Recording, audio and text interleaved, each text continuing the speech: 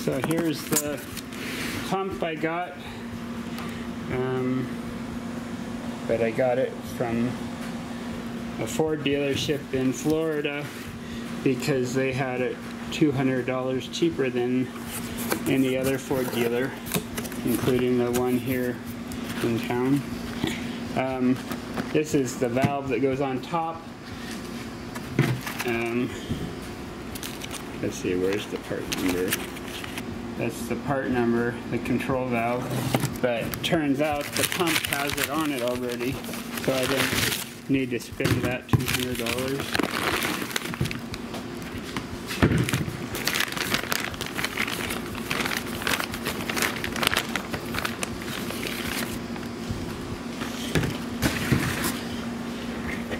So here's the new pump. It doesn't say it's remanufactured anywhere on it, so if you're looking at a site where they're selling a remanufactured pump for $1,000, it's probably better to order it from a Ford dealership for $1,000 or from Lakeland Ford for $800. It's down in Florida. So now I'm going to put this one in. It's nice because this one came already mostly timed. That little pin goes straight up and down with the cylinder, and that's how it has to go in with the gear on. So that should make it a little easier, so I don't have to try and crank or turn the shaft when it's in there to get it to line up properly, as long as I have it close enough that the gears match up. Okay, I'll try and get a little better shot of putting this in. I soaked up all the diesel fuel down here in the valley and the dirt.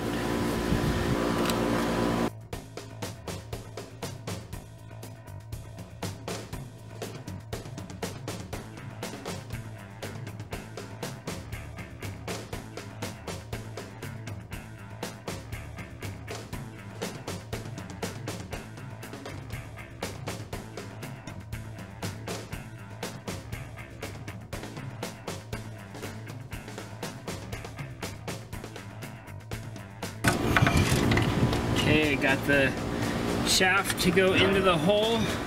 Now I just have to get the bolts on.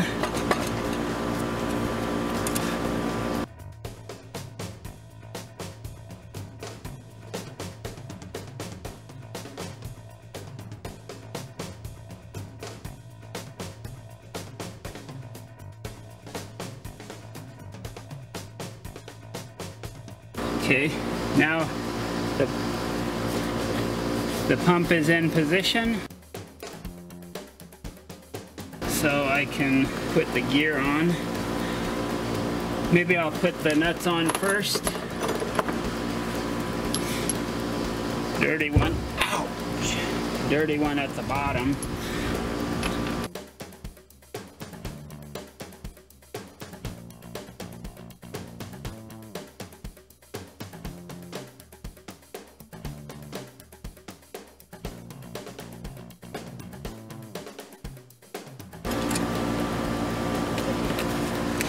Okay, now those are finger tight. Again, the pump gear with the timing marks. So this goes straight up and down and the key is at the top. Oops. This is for the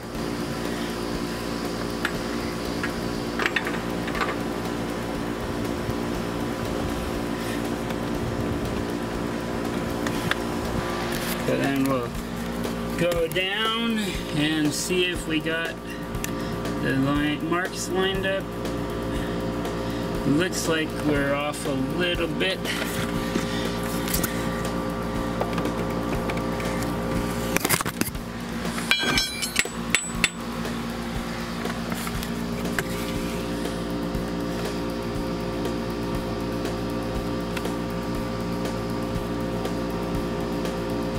So it looks like we need to turn it clockwise a tiny bit.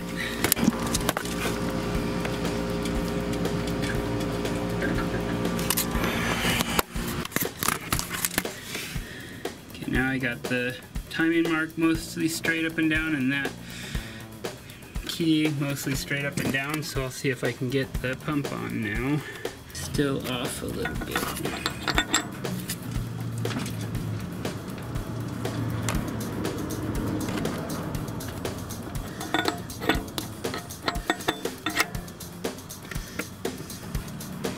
There we go.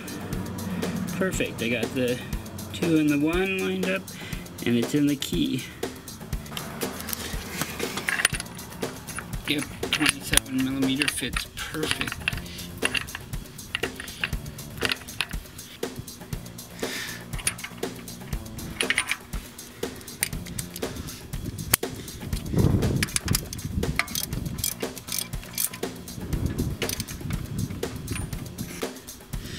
I'm going to use the impact wrench on it just to make sure I get it tightened without having to hold the crank.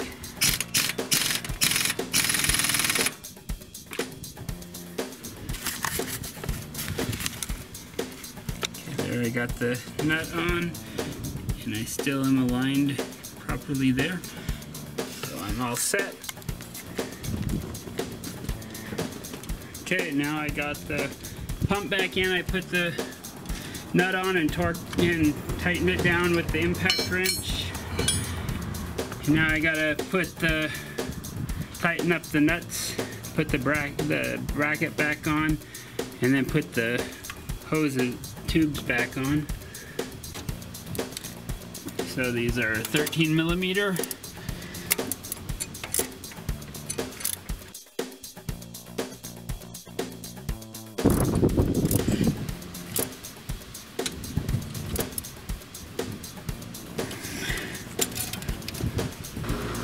Put in the bracket back on. The back takes the 2 single washer inch-long bolts.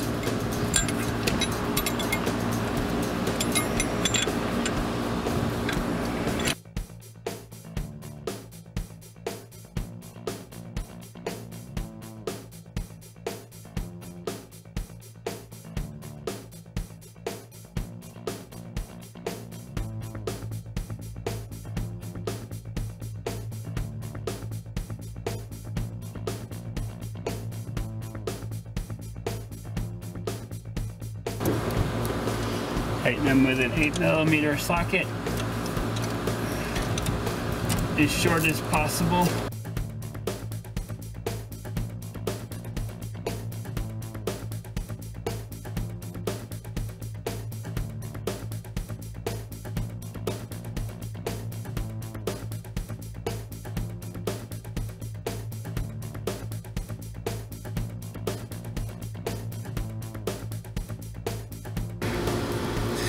Now I'll put the 2 injector hoses back on.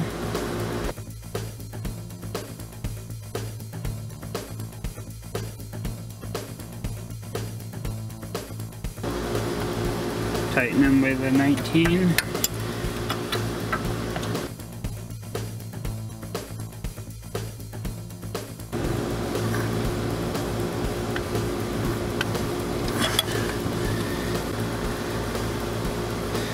The hose retainer bracket goes back on with one of these bolts right there. And it's an 8mm.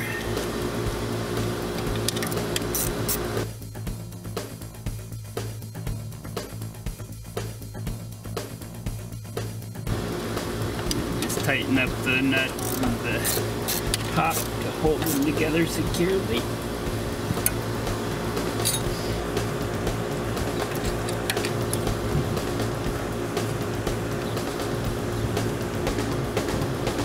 And the inlet and outlet tubes go down on the top. Not sure what bolt that is.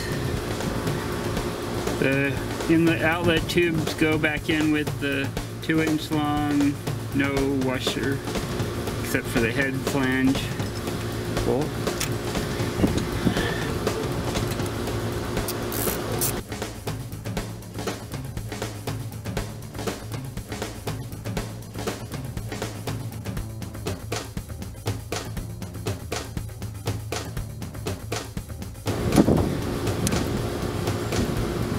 back in. Slide the lock mechanism back over. I just put in the bolt for the inlet and return tube and fastener on this side, and then I'll work on the one on the other side. Right down here is another hold down for the injector tubes. This uses this bolt. It goes just right in there, and then the electrical wire goes on top of it. Had to run and grab my 13mm deep well socket.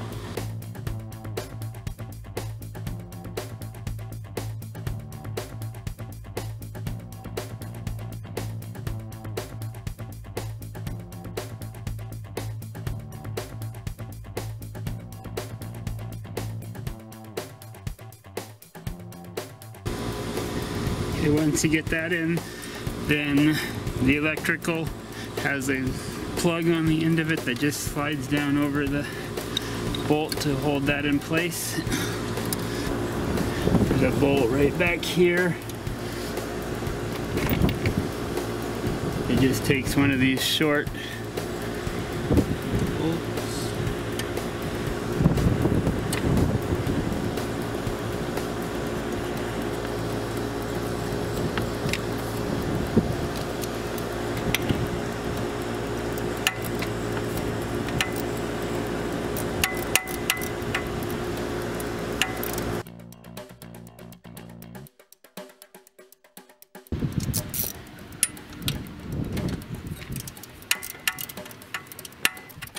It's an impossible bolt to reach, so it just takes forever. Good thing they didn't use a short one.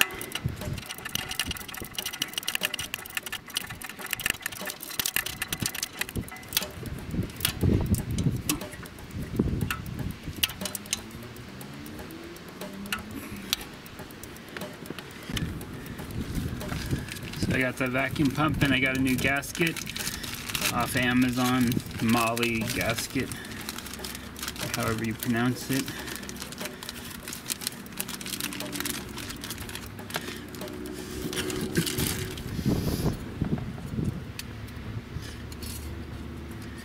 It's nice, it's got little keepers that you can fold down to hold it in place when you put it on.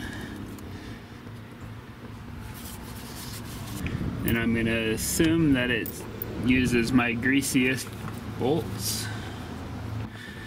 Then since these bolts come loose, I'm going to use some of my really old Loctite. I think it used to be a bright red color, but it's not anymore.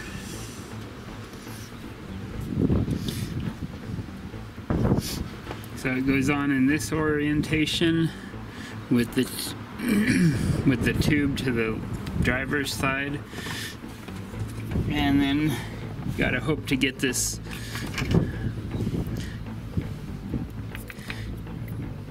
hooked up to the other one.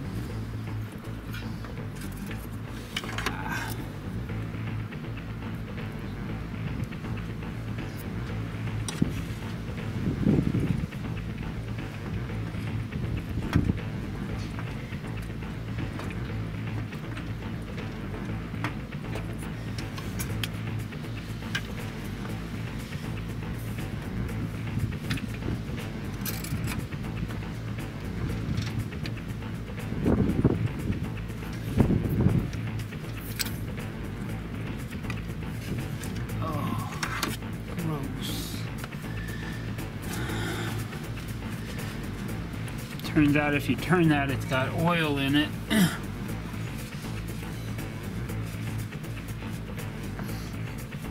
It squirts out everywhere.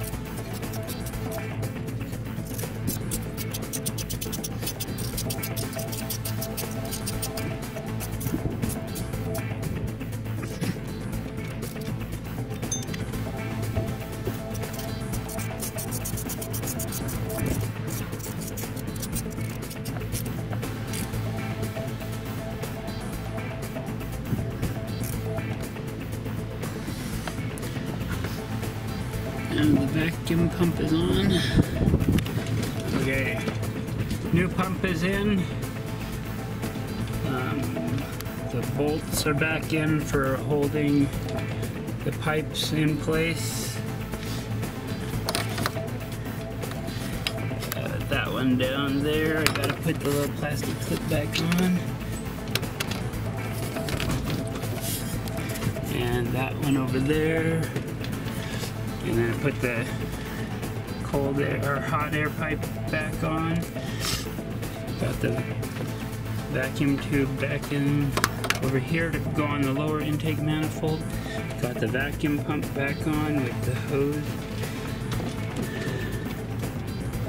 So now I'm ready to put the fan back in and then put the lower intake manifold on. Okay, the fan pulley takes these 5 long bolts. So, and it goes down here on the front in these bosses. I'll see if I can get it lined up and stuck on.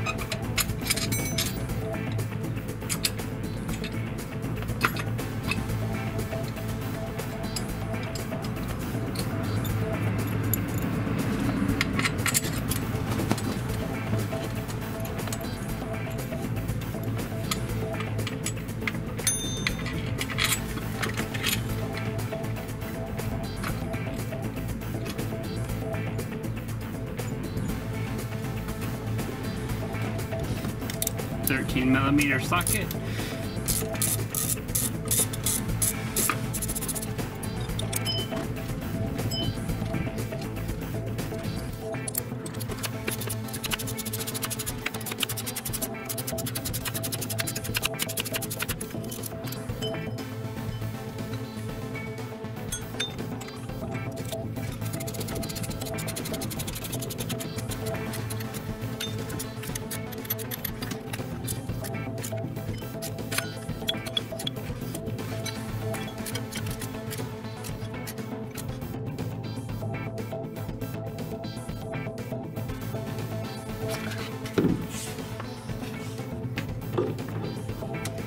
The easy part is that the smooth pulleys get the back side of the belt and the groove pulleys get the groove V side of the belt. So,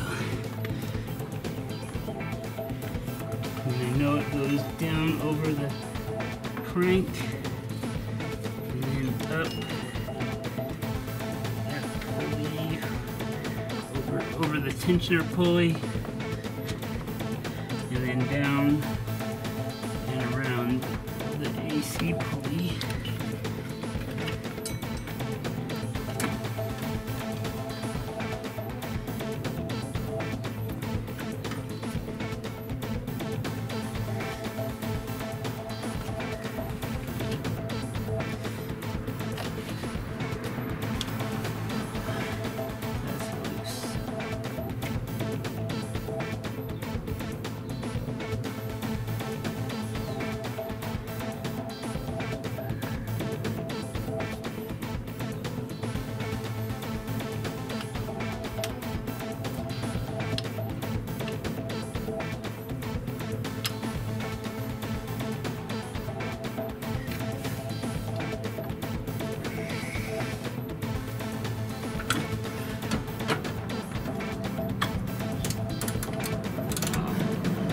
Not loose. I just had the ratchet stuck around the fan bolt.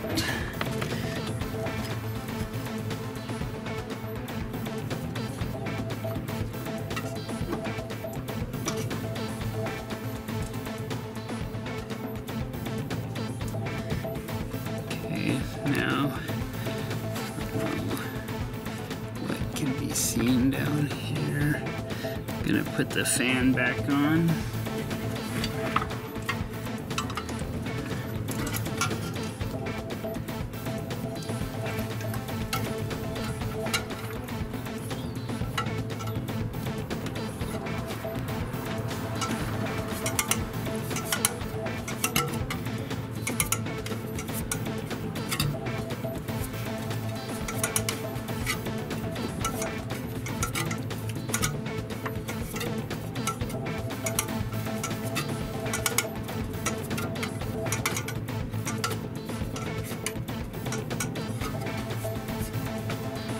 And the bracket for the wiring harness goes under this pulley bolt here, the second one from the top on the driver's side.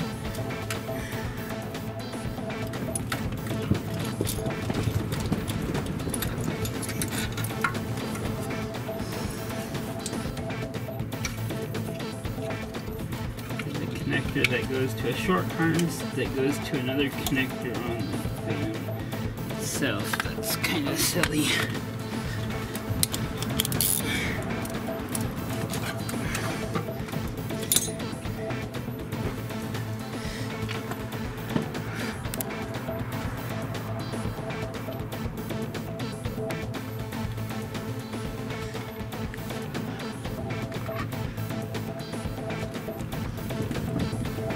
That bolt right there has the bracket that holds the wires in place. Looks like I'm ready to put the lower portion of the intake manifold in.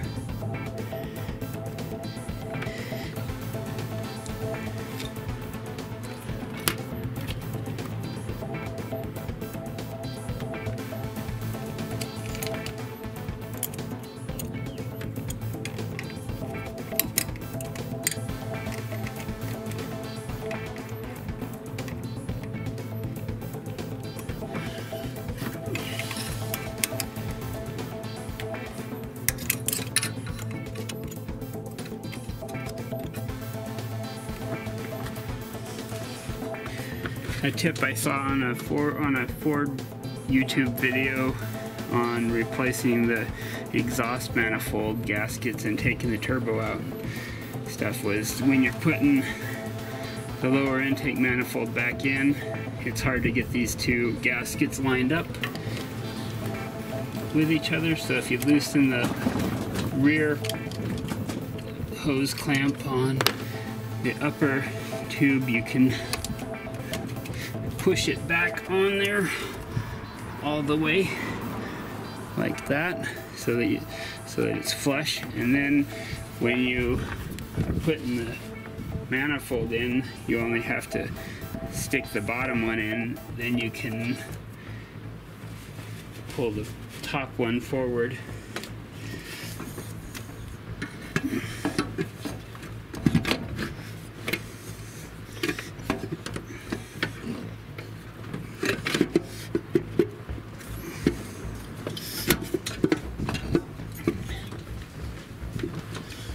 That. Now the back one is in place, so I can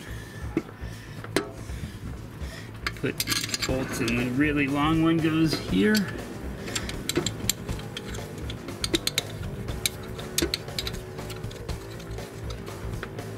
and the shorter two go on the other side right here.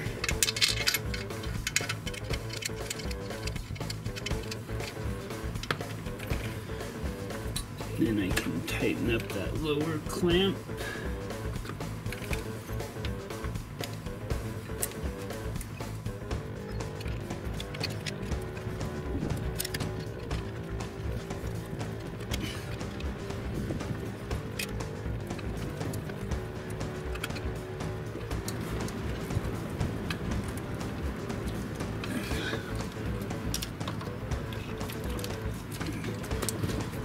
And then I can pull this hose forward, maybe.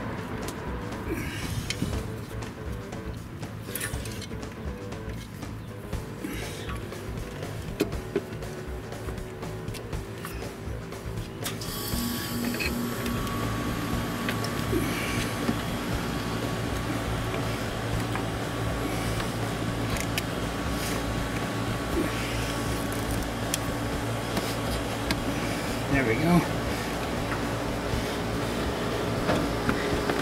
And then tighten up both those hose clamps.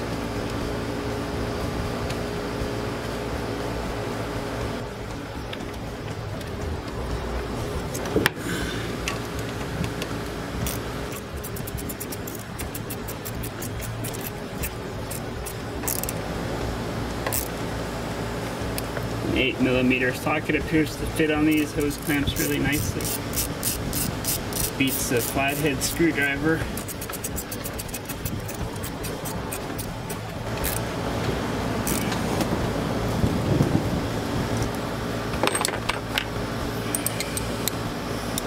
And a 10mm socket for the manifold bolts.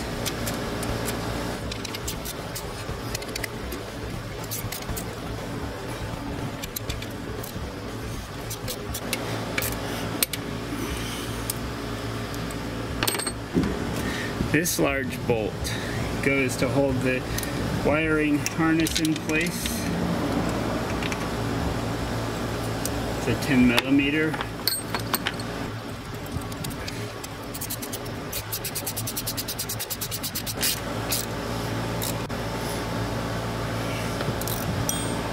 Looks like the EGR tube should go on next.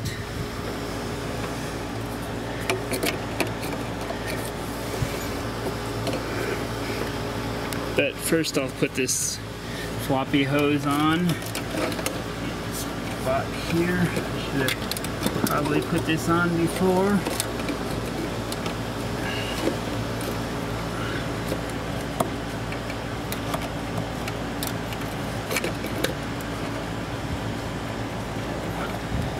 And then that,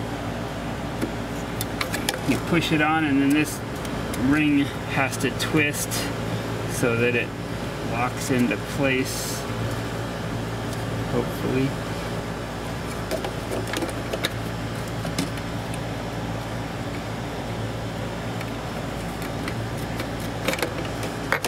Oh, great.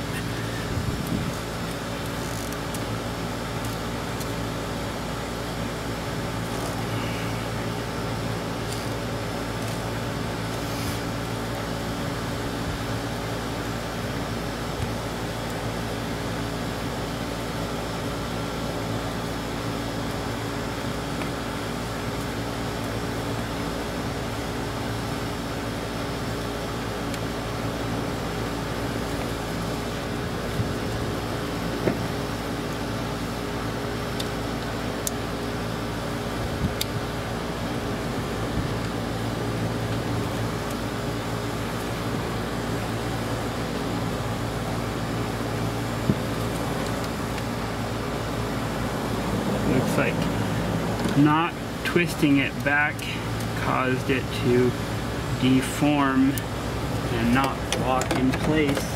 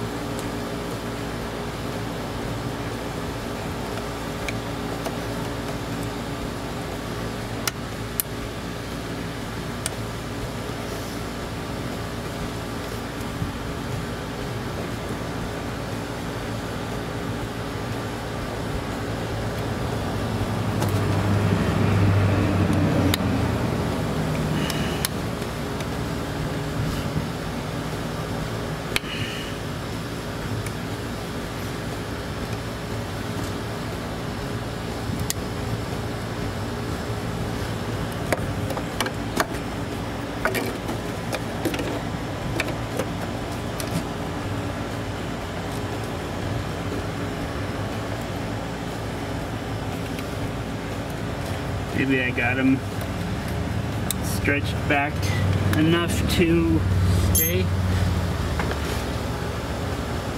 That's bad. Okay, appears to go this way. And then it takes the dark bolts. Where is it? Okay, so the O2 sensor or whatever it is sticks out the front and is on the lower side of it, on the head side.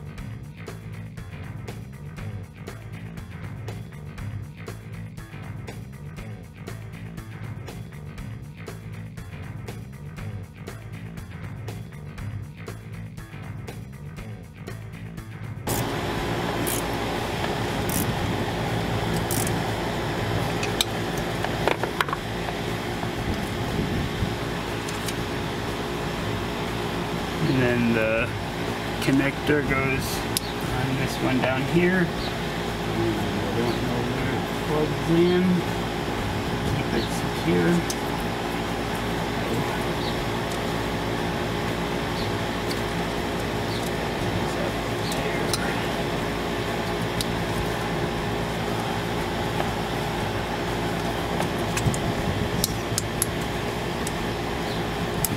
Seems like it goes there, but that's really hard.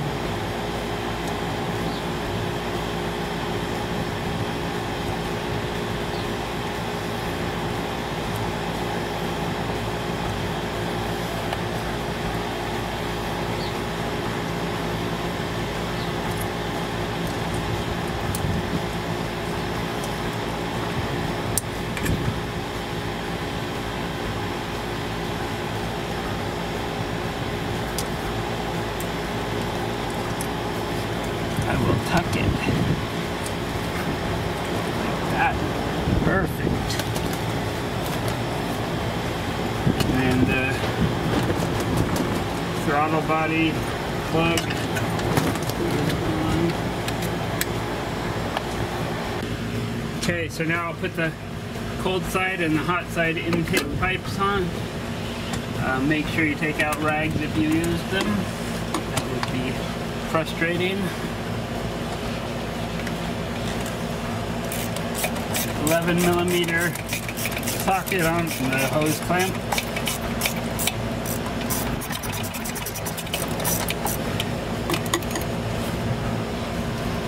Don't forget to put the star clip, the flower clip on.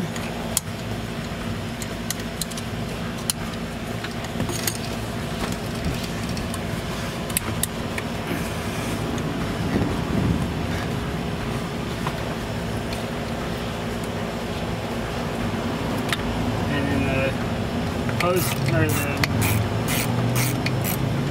pipe sensor wire.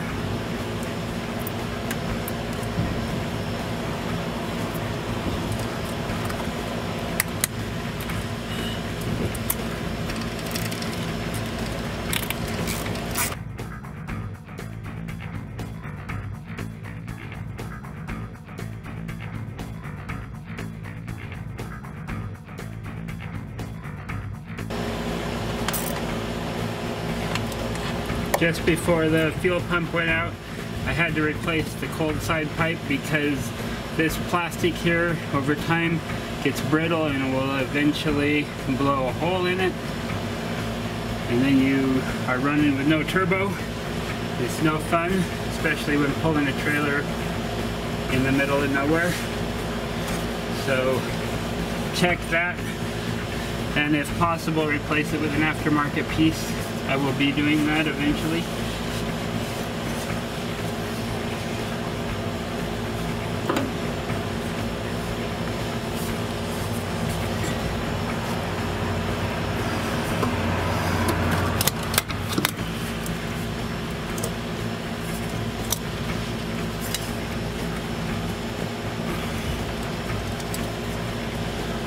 I don't know why they made the hot side out of steel and the cold side out of rigidized rubber. Doesn't make any sense to me.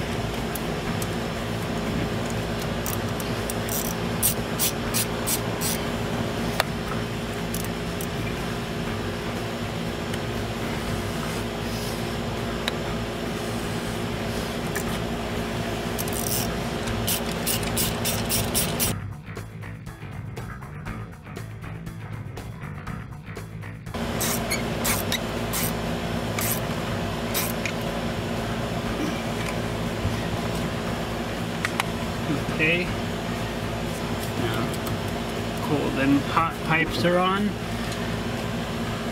Now I can get the intake manifold.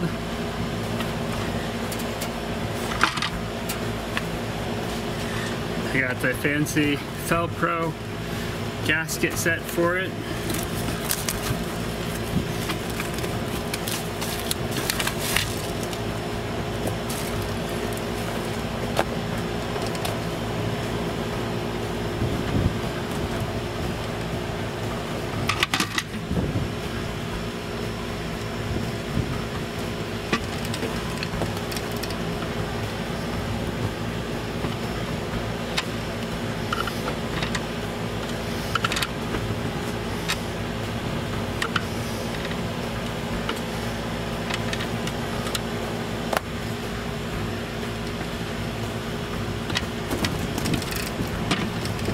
It's got a little nub on it right there that goes in the little slot, like it needs to go on a certain direction,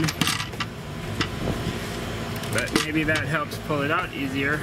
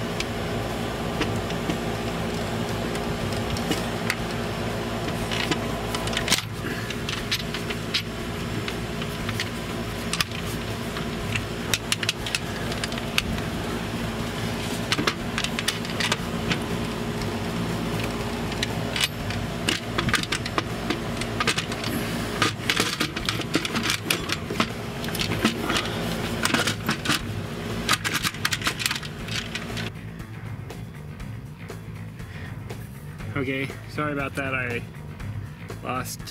ran out of video card and didn't know where to sit.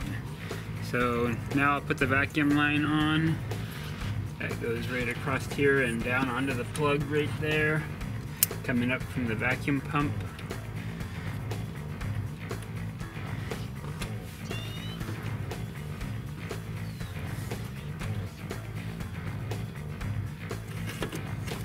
Almost forgot the intake plug. Hopefully you can see this.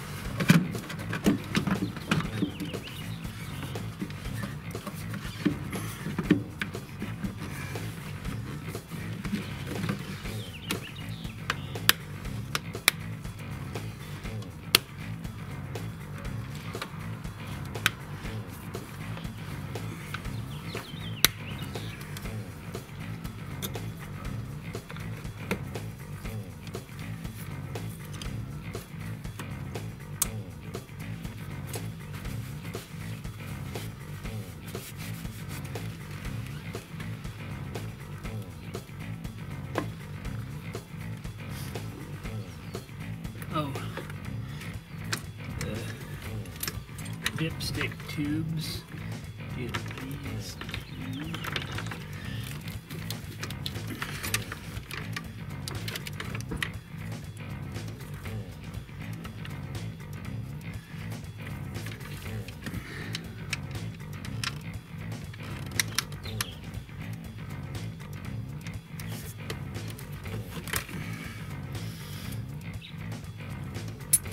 Okay, back here we got the dipstick stick to bolt down.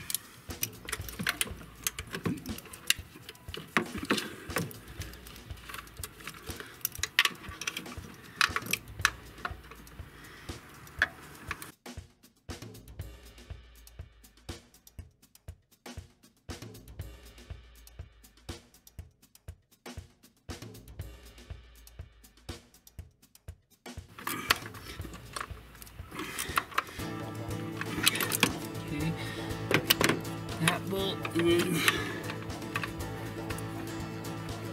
the bolt with the big washer on it. Let's see if I can get this in the camera.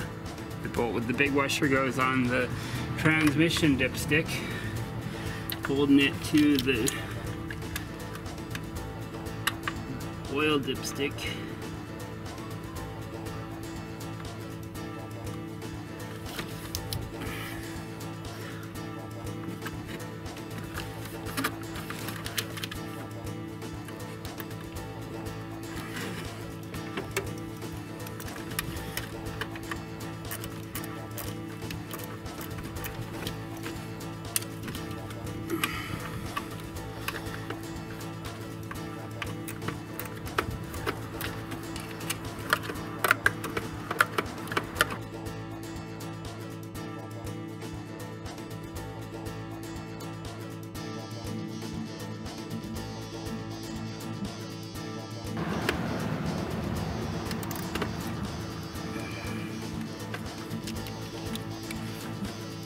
And last but not least, the last bolt goes on the coolant line that you have to remove to get that pipe to move a little bit to get the intake manifold out. Now to stick this down in there, it's too far to reach, but the bolt just pops out of the socket. So if you take a rag and put the socket in with the rag on it, then the bolt stays in the socket and you can stick it down in there. Okay, now I have everything back together. So I have to prime the fuel by turning the key to the on position and then off again 6 times or more. So I'm going to do that now.